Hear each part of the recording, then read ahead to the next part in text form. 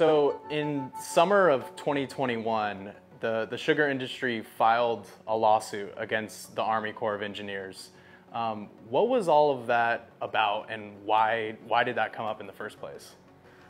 The sugar industry, 3 different companies and organizations filed these lawsuits to challenge the Everglades Agricultural Area Reservoir. So this was a comprehensive Everglades restoration project, and the sugar industry came in to challenge it so that they would be assured to get a larger amount of water from this Everglades restoration project.